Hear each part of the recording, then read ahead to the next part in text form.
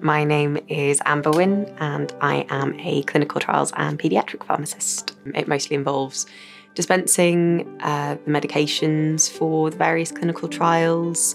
We also do a lot of the setup, which is very varied because we've got cardiology trials, we've got oncology, we've got a lot of the vaccine trials. Essentially, without research, we wouldn't have new treatments for anybody. And I think because my role is split between clinical trials and paediatrics, I'm particularly aware of that, seeing that actually the research that we're doing does lead to treatments that work for people.